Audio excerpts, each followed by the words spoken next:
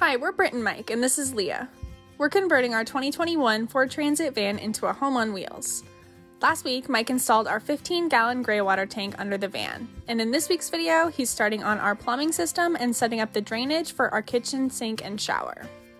So if you've been following along with our build, you might have noticed last week when I installed the propane remote fill kit on the back bumper of the van. And I have to admit, that was a mistake. If I were to leave the remote fill in that location, when the van ultimately ends up dragging at some point, it will, it's an extended, and the rear bumper is a long way from the rear tires. So it's just inevitable that it's gonna drag.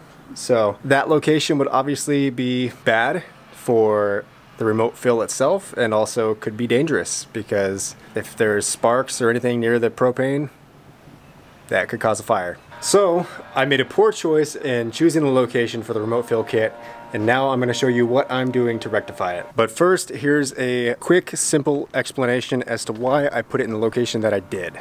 So I'm currently lying under the van. I have this angled piece of steel here. It's not the bracket for the remote fill kit, obviously, but I'm just going to use it to demonstrate. It is the same shape as the bracket for the remote fill kit.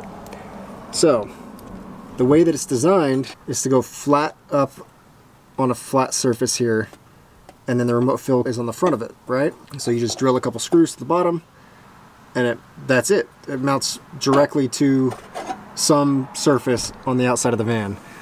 Unfortunately, on the sides of the van, there are no flat surfaces. The van comes down to kind of a point, and all of the cross braces and stuff in the van are like 7-8 inches above the bottom of the van. So my undermount propane remote fill kit wouldn't really work in those locations. So I made a hasty decision to mount it to the back of the van, and ultimately that was wrong. I should have honestly gotten more creative and found another solution rather than just accepting that that was the only viable spot. So my idea to fix the issue was to take two 3-inch stainless steel L brackets and modify them to mount to that lip along the edge of the van. So they'll go like so, and then the bracket for the remote fill will mount to the bottom of these brackets instead of mounting to a flat surface on the van. Spoiler alert, I have already completed the install. So my idea seems to be functional, and I think it's gonna hold up, guys. Let me show it to you. Okay, so there's no comfortable way to film this, so I am doing my best, sorry guys. Here are what the two L brackets look like. I just cut the tops of them both off, drilled out some new holes. I drilled holes directly through this lip here to mount the brackets to. And then I cut off the back of the L bracket on both of these as well. And now this guy mounts right up underneath the plastic trim on the van. It's perfect.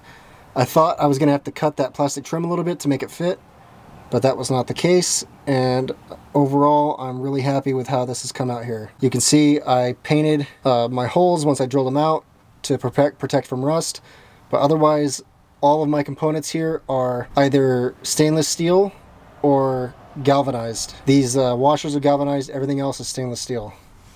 And here's what it looks like on the outside of the van. It's pretty low profile.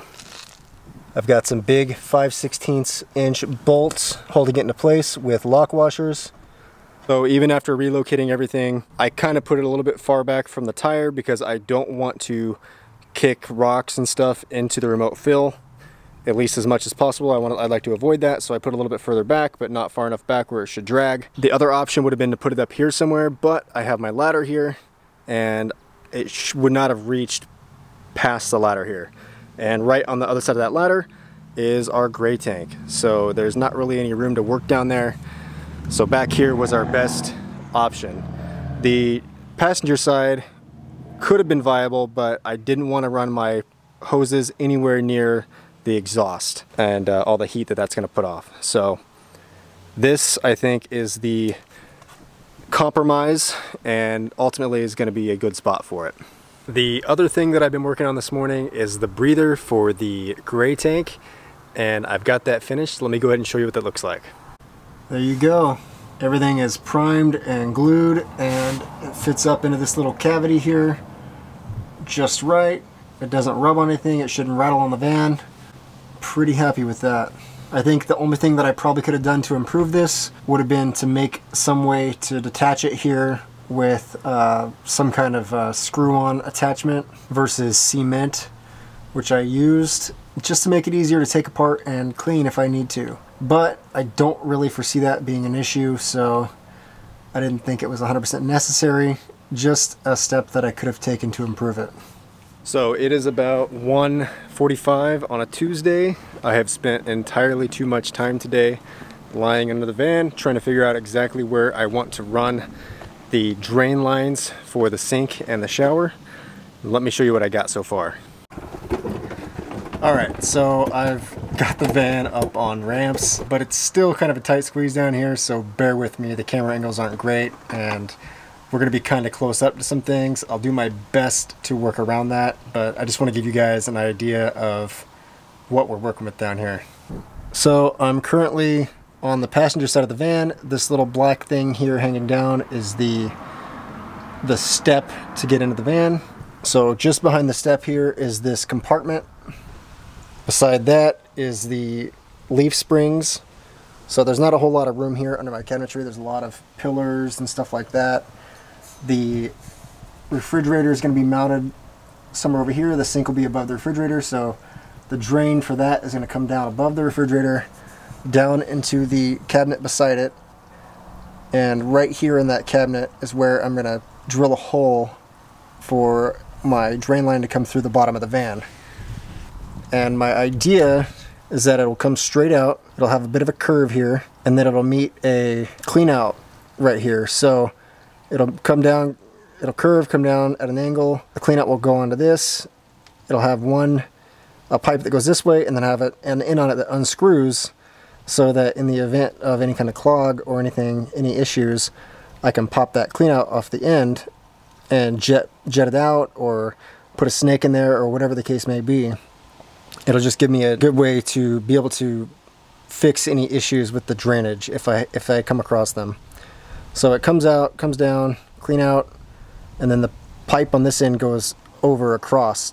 It'll go all the way across the van, over the top of the muffler, which I will wrap the ABS in a heat shield so that as it's passing across the muffler, it shouldn't be any risk of it melting. And continue all the way across above the drive line, all the way over to our gray tank, which is over here. So it'll run right along the back side of this, where the leaf springs mount, straight over. There'll be another clean out, and then you can't really see it there. Right here is where it will go into the gray tank. So it comes across, clean out on the end, curves into the gray tank. So that'll give me 2 clean outs to make it easy to fix any drainage issues that I have in here. And then right over here in the middle, not this X, but this one over here, this is the front inside corner of the shower where I'm going to put my drain for the shower. And the reason for that is, look at all the stuff we got going on over here.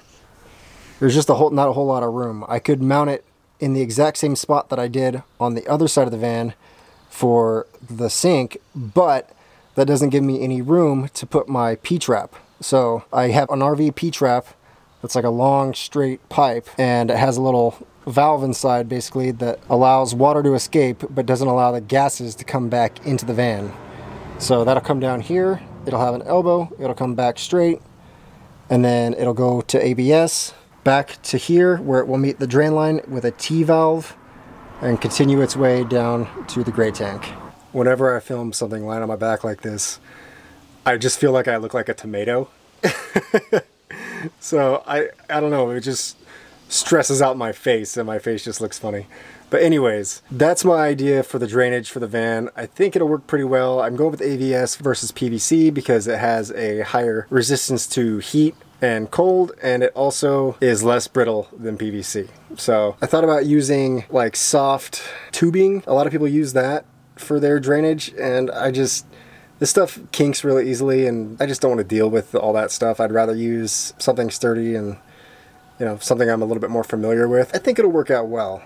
We'll see. Plus, I think having the ability to jet my lines out underneath the van with the cleanout valves will be a huge benefit to doing this kind of system. If you're unfamiliar with cleanouts, It's literally just a little square piece. It has like a little square end on it, and then it screws into the end of the cap. I'll show you what it looks like. But yeah, it just makes it a lot easier than taking things apart and all that type of stuff, or trying to run a snake down a line and then get it to turn the right way and do everything you want it to do. It's really difficult sometimes. So as someone who's performed quite a bit of maintenance on plumbing, I think it's going to be a huge benefit to our build. So the system in a nutshell would be a pipe that goes all the way across with a T-valve somewhere here in the middle, so that our waterless P-trap can run from under the shower to the pipe, and the sink can run down through here through the pipe, and everything can go to one place in the gray tank. And then on both sides of the pipe here are these clean out valves, which looks just like this.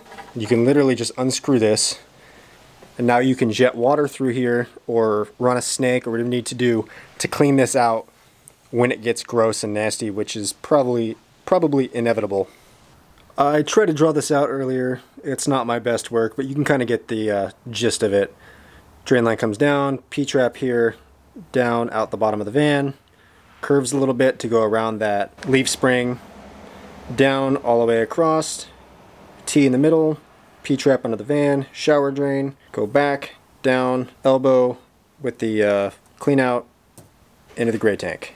And now Britt is here to help film as I screw the first holes through the bottom of the van and pray that everything goes well.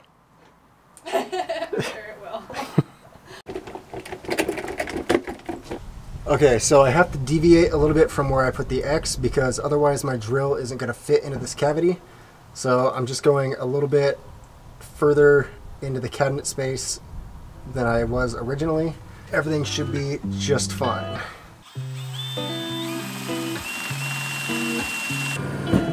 Yep, I see it. Okay, so the hole for the sink drain is done, and now we're gonna go to the driver's side of the van and do the shower drain. It's actually closer than I expected. The great thing about doing a pilot hole like this before I use the hole saw to cut this out is it gives me 2-inch or so room for error. So now that I've kind of figured out where exactly this is on the inside, I can kind of adjust this hole and maybe move it in about, I don't know, 3/4 of an inch or so, just to give me more room around the edge. I think that'll be better for the drain overall.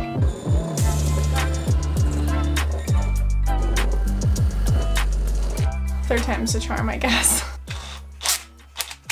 So I actually ended up doing a third hole. The second hole was too close to the suspension. There's like a pin that goes through to hold the suspension in place.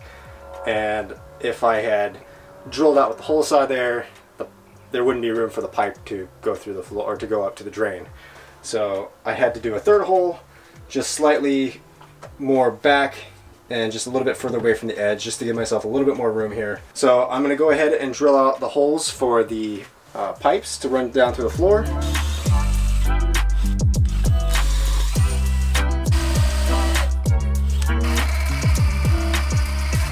This blade just isn't cut out for this. Okay, so our hole saw here is pretty cooked.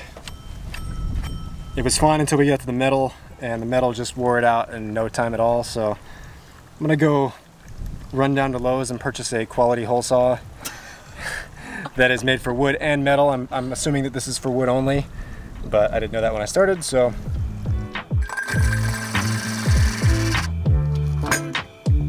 Oh, that other hole saw was definitely strictly for wood.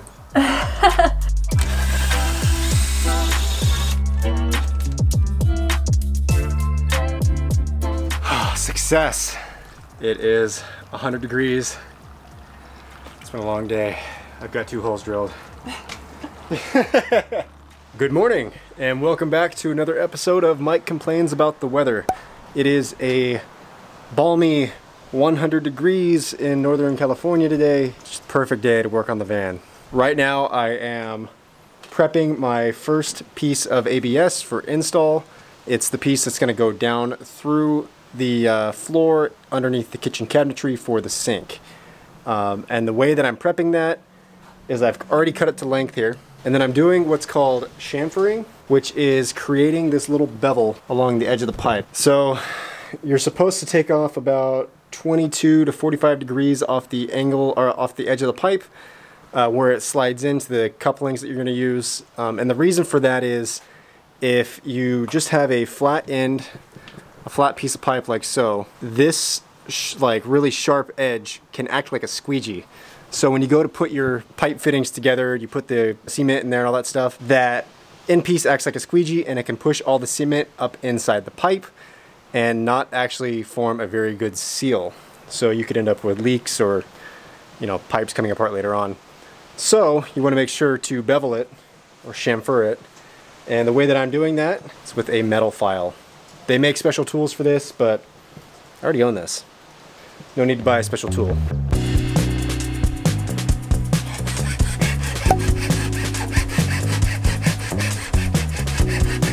Okay, it is actually the next day. Yesterday was a bit of a struggle. I'll show you why and what I'm working on now. So here is my first piece of ABS coming through the floor. It'll come straight up. I'll have a elbow on it here that goes through this wall over here to the sink for the drain. But anyways, putting this piece in was not as simple as I expected. I thought, okay, well, I'll just put it in the hole, I'll glue it in place. Glue should cure, it'll be a nice, easy hold. No problem, right? Wrong. I tried to use Flex Seal glue, and the reason for that is that it's pretty good against water. And I thought, oh, I'd kill two birds with one stone. I'll use adhesive that's supposed to work pretty well, but it is also very water resistant, and I'll use it to seal up the hole. Well, that stuff doesn't really work very well when it's 100 degrees outside. I put it on, it kind of started to harden for a little bit, but as it got hotter throughout the day, you know, 103 degrees, I think, all the heat coming off the pavement, whatever, that stuff started to kind of like melt and just puddle off of the pipe where I was trying to mount it.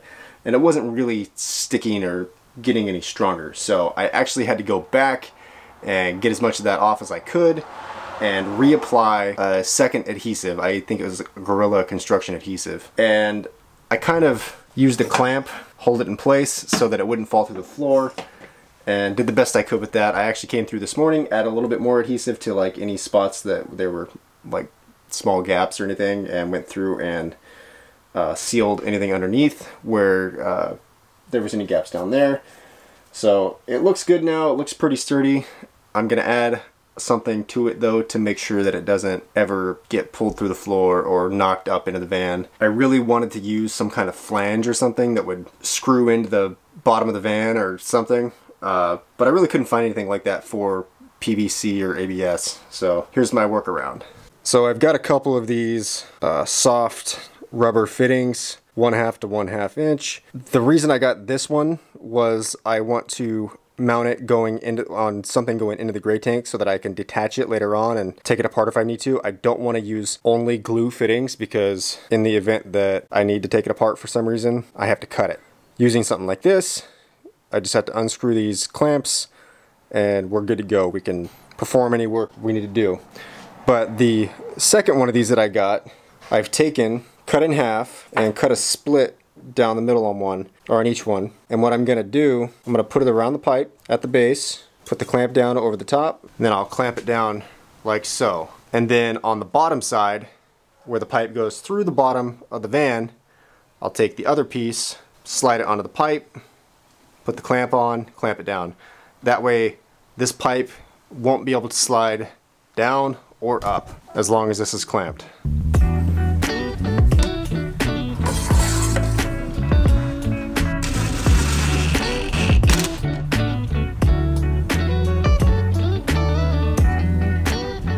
Okay, so here's something fun to deal with. When I glued this pipe into place, I had it to where it would come down a certain length. I think it was about 4 inches.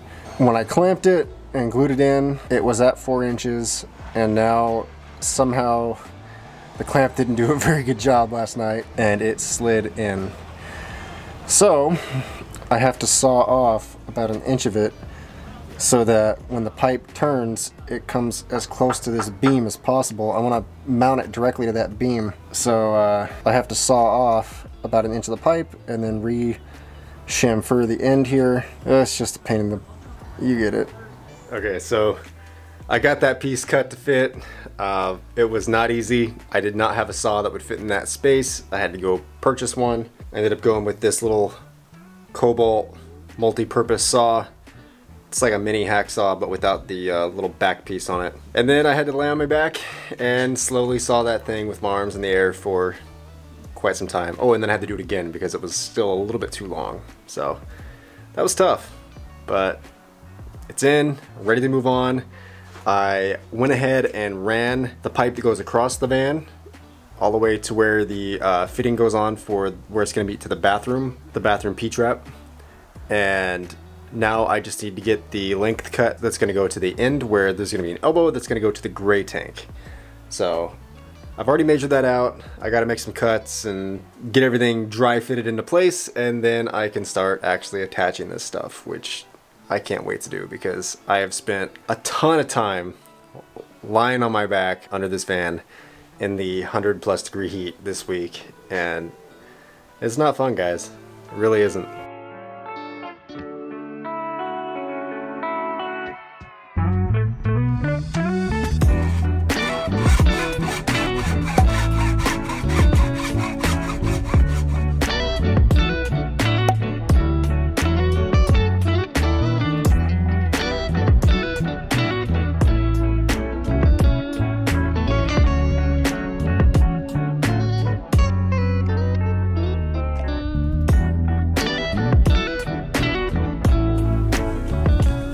Alright, so that's another day in the books. I'm gonna crawl under the van one more time just for you guys and show you where we're at. So starting on the passenger side, our pipe comes in. It's very solid now with those additional pieces that I put on. It comes in, it elbows down, it comes to our clean out, which there's just enough room to get this cap off if I need to clean it out. I put some plumbing tape on the end of this so that no water should leak out of the end. All these fittings are glued together now. Come over a little bit. I have this little bracket on here. I really just needed this temporarily while I put everything up because I couldn't hold this long pipe into place while I was gluing. I'm not sure if I'm going to leave it there or if I'm going to use some kind of strapping instead because it is causing the pipe to kind of bend a little bit because it's pulling up a little bit further than the pipe wants to go because it's not like a perfect straight angle because of this. So I don't know. We'll see how I want to finish that off. So coming across the van, you can kind of see that angle that I'm talking about, the pipe being out right there. That bracket is just kind of forcing it to bend a little bit. So we'll see how I want to fix that or if I want to even worry about it. Okay, so driver's side of the van. Here's my little T. And this pipe actually is just floating in place. It doesn't go to anything. It's not glued in or anything. I just wanted to make sure that this T was at the right angle so that it could go underneath this beam here to the shower. So the P-trap here is going to come down, it's going to be an elbow, and it's going to come this way to the same water supply, all the way back over to this corner where I have another clean out. Again, plumber's tape on the end. And the only difference on this end where it goes to the gray tank, I use this soft fitting here in the middle so that there's a bit of flexibility here because the end of the tank is kind of warped and bends this piece in a little bit. So I want it to be a little bit more flexible when I'm putting that in and gluing it. But B, I want to be able to take this off and detach it from the rest of the system in the event that I need to, let's say, drop the water tank or whatever. I don't have to cut the pipe and basically repair it. So yeah, it doesn't seem like a lot, but it certainly wasn't easy. And I'll do this part after the shower pan is installed. We don't have a shower pan yet. I'm not sure if we're going to have one fabricated or if we're going to make one. But stay tuned on that. That should be coming relatively soon. Good morning. It's a new day. Luckily, we only have a few things left to wrap up today. before we can call it good on this video. The only thing that we aren't going to be able to finish as far as plumbing to the gray tank under the van is the P-trap for the shower. And that's just gonna have to wait until we put the shower pan in. So excited. I am so excited to be done with this and not have to spend my hot summer days lying under the van for a while. Knock on wood. So the first thing I'm going to do today is affix the pipe to the bottom of the van using some aluminum strap. And the reason I'm opting for aluminum strap versus the hard pipe hanger that you saw me using before is that hard pipe hanger really pushes the pipe up against the bottom of the van. It has to be flush with the bottom of the van in order to mount it. That's not ideal for a couple of reasons. One, it's not natural for the pipe at that angle and it's causing it to bend. But two, it would prevent me from having any slope in the pipe to the gray tank. I want my pipes to slope at least slightly so that water will naturally run to the gray tank whenever the van is level. Obviously, if the pipe is screwed in directly to the bottom of the frame, it's going to be flat along the bottom of the frame. So, by using strapping, I'll be able to set it at different lengths on the passenger side versus the driver's side, which should allow me to have a little bit of slope.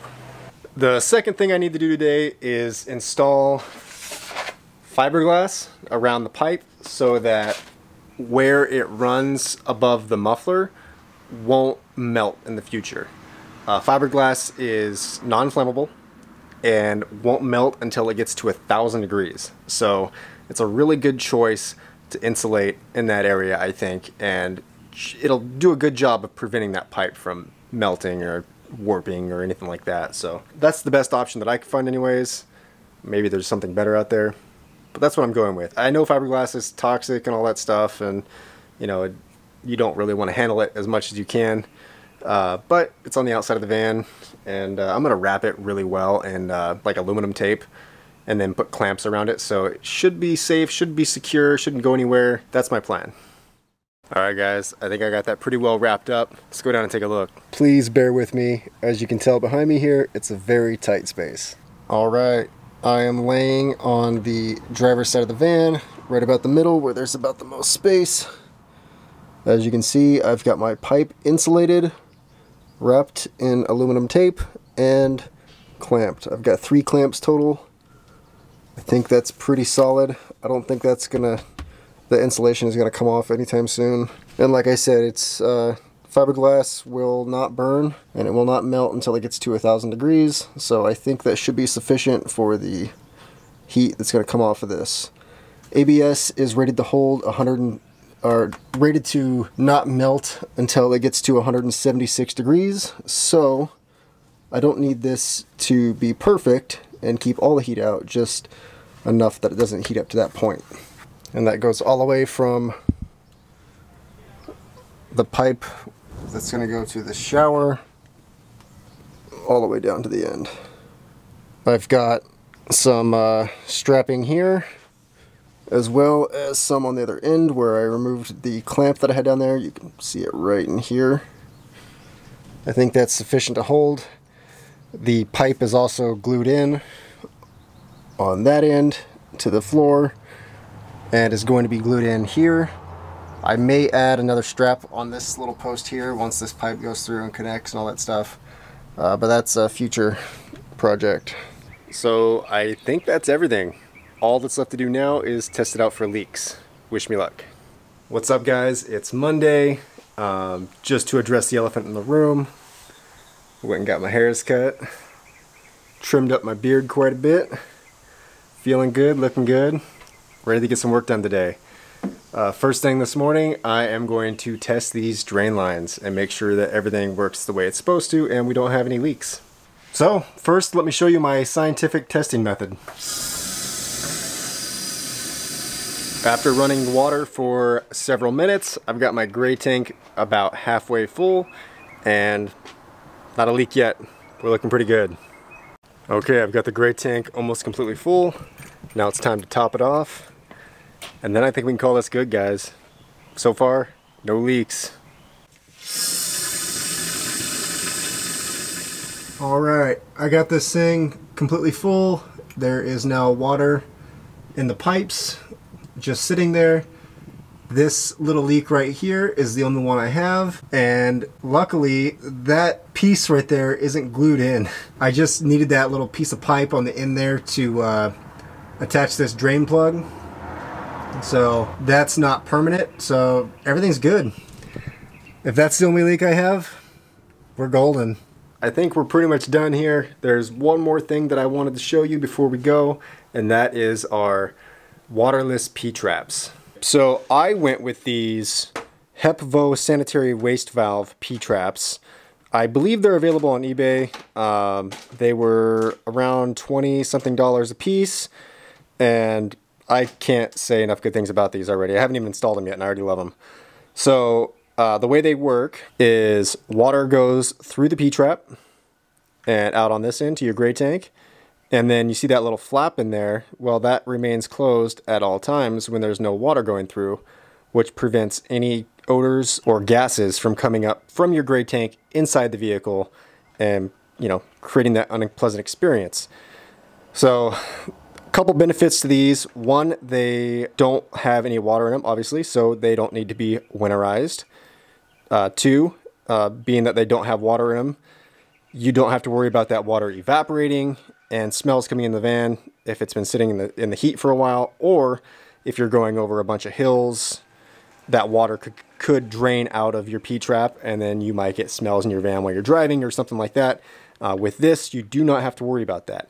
The other benefit, and the most beneficial for me, was that you can mount this thing either directly straight down from your sink or shower or what have you, and mount it straight up and down like that, or with the help of this little adapter here, you can mount it at a right angle, which is kind of perfect when you're trying to conserve space below your drain line. So our sink is going to be mounted above our fridge, and it's going to drain down and curve to the side to the cabinet next to it, because I can't go straight down through the fridge. So it's going to reroute and go to the cabinet next to it and then drain out of the van. Great space-saving design, since I don't have to go down and up and over, or down and up and around, or what have you.